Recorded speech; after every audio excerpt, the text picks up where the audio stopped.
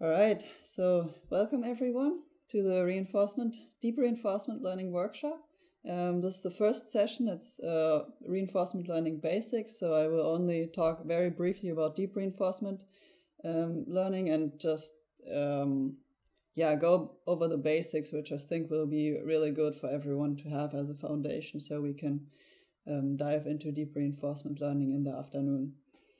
And I prepared a little presentation and a little game to go along, so I hope we'll have a lot of fun together. Feel free to interrupt me if you have some questions to what I'm talking about. If you have very general questions, maybe we can move that towards the end of the session just to make sure we get through all the content. And yeah, let's get started. So this session will mainly be based on the reinforcement learning textbook by Sutton and Bartow. It's kind of the textbook in the field. The second edition is online for free available, so if something is interesting to you, just check it out, read some more about it. It's really well written, very interesting. And then also there's a really good lecture series by David Silver online on YouTube on reinforcement learning, and another good series called the Deep Reinforcement Learning Bootcamp, also available on YouTube. So if this workshop piques your interest, I would encourage you to look into that for some more information, because now I'll cover everything that they cover in the whole series in just a short crash course. So of course I can't get into that much detail with everything. Okay, so let's see how many people are there. Yeah, let's get started with the game part. So I thought, since we're talking about reinforcement learning, I'll add a bit of gamification into it and a little bit of reinforcement.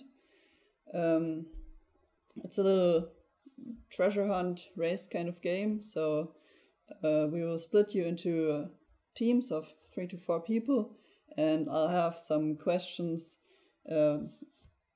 throughout the whole crash course, and you'll be able to get some points for answering them right. And whoever wins, I'll buy a beer or beverage of your choice to have a little reward at the end. Also, I'm not going to tell you how to study or learn the best, but I would recommend that you take some notes, just because I feel like it helps me to resist the urge of checking my emails and getting distracted, especially with online lectures, and it might give you a little advantage in the game. I posted a link in the chat, which leads you to the game. And yeah, I'll put up the first question in a moment. So when you're in the breakout room, just get to know each other, pick a group leader, and then move one of the little tokens that are here on the side onto the start field. So pick a little token for your group, move it on the start field, and then you can discuss about the question. And once you decide on a response, just write it down on a sheet of paper or into your group chat, not into the public one, of course. And maybe we meet back here in about 5 minutes or so. All right, I'm just gonna put up the first question here. It's just a little test question, because I didn't talk about anything yet. So maybe some of you got it, but maybe not. So the question was, I have 1 million of eyes, yet I live in darkness. I have millions of ears, yet only 4 lobes. I have no muscles, yet I rule 2 hemispheres. What am I?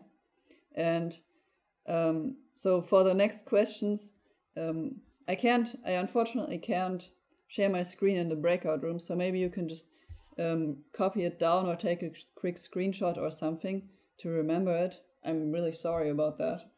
And then it would be good, like, if you go into the breakout rooms, to discuss the question with your team and then decide on an answer for the question.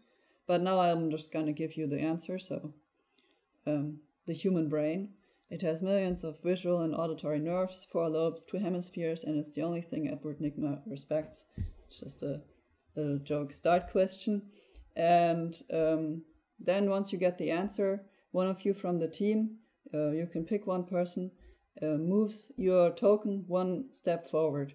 So since this was just a test, everyone can move their token one step forward on the game board.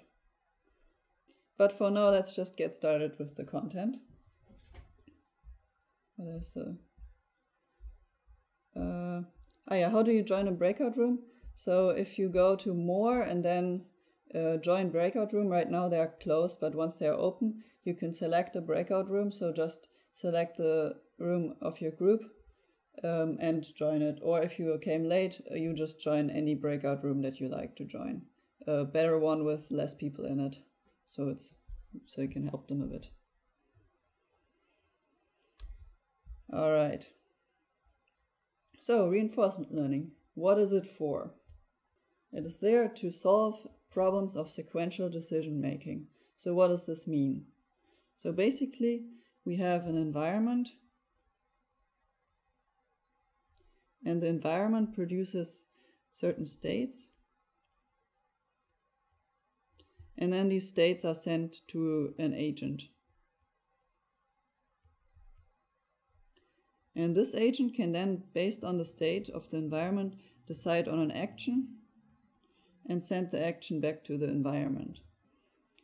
So there's a closed loop between observing states and deciding on actions, and the actions then produce the next state. So it's a sequential process, and the agent basically has a task to make decisions at every time step.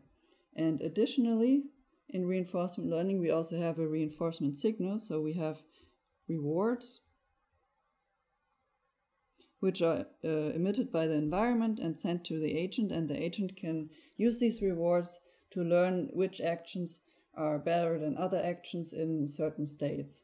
So the agent receives states and rewards and then decides on actions, and it can optimize its policy, which I'll talk about a lot later, to learn an optimal policy to act in the environment.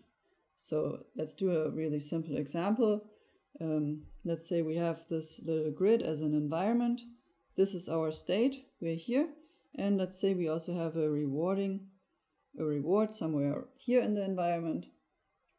And then the agent has a certain number of actions that it can perform in the state. So in this case, it can go up, left, right, or down. The agent has a policy which decides an action based on which state it is in. So let's say now it decides to go right. After the action is sent to the environment, the agent is in a new state. So now it's here. It perceives the state, and based on that state, it decides on the next action, which, for example, in this case, can be to go down. This is sent to the environment again, and the agent appears in a new state, which in this case would be the rewarding state.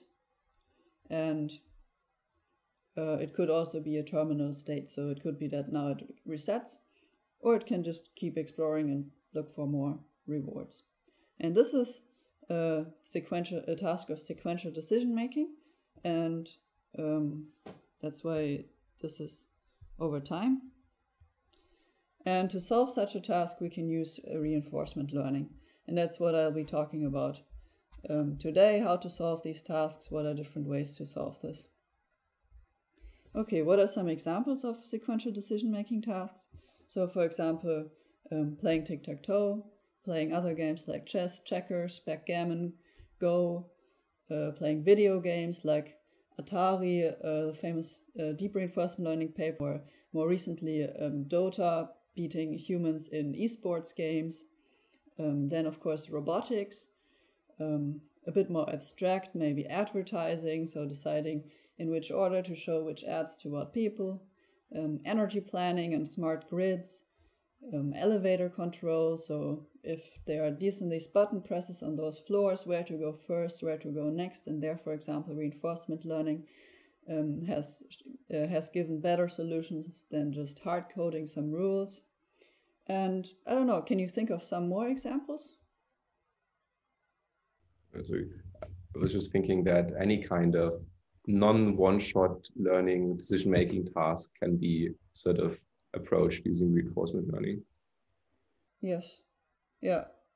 Right. So anything where you have to decide on certain actions can be defined in a reinforcement learning setting. So, for example, I mean, you can go in all kinds of fields. You can say healthcare, for example, which treatments to give to patients in what order, finance, the stock market, when to buy, when to sell. It's also a sequential decision-making process. Yeah, can you think of anything else? I think actually like all the optimization procedures, like already something like a gradient descent is actually also in itself a decision process. Yes, very, very, very interesting point. So I will actually talk about that some more tomorrow. That well, in reinforcement learning, we actually do perform gradient ascent, and the kind of backpropagation algorithm used in supervised neural networks can actually be replaced with reinforcement learning mechanisms. So yeah, very good point. Anyone else?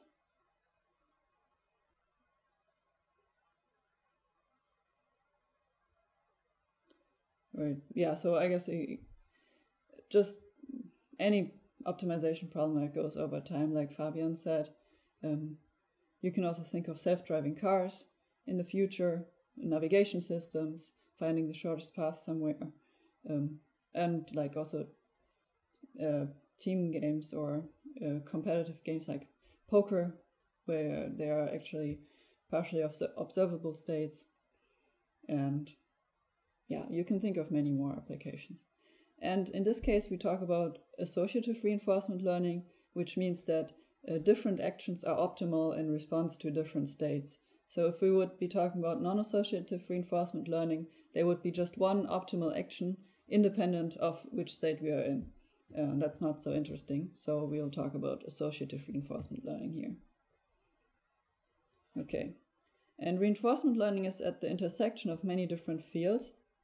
So the term reinforcement learning was first mentioned by Minsky in 1954 in his PhD dissertation. And it is kind of a combination of the study of learning from trial and error in psychology and optimal control, which is usually not including learning, but trying to find an optimal control policy. And optimal control includes, for example, dynamic programming, which I'll be talking about next. In psychology, we have very early 1911, the law of effect mentioned by Thorndike. Then later on, Pavlov and Skinner with classical and operant conditioning. We have study of habitual and goal-directed behavior, cognitive maps. And then we also have neuroscience, which put forward a couple of hypotheses like the Rascolla-Wagner model to explain animal behavior. Also the TD model inspired by TD learning from reinforcement learning. So there the relationship goes both ways. Reinforcement learning inspires models to explain behavior or observed behaviors explained by reinforcement learning models.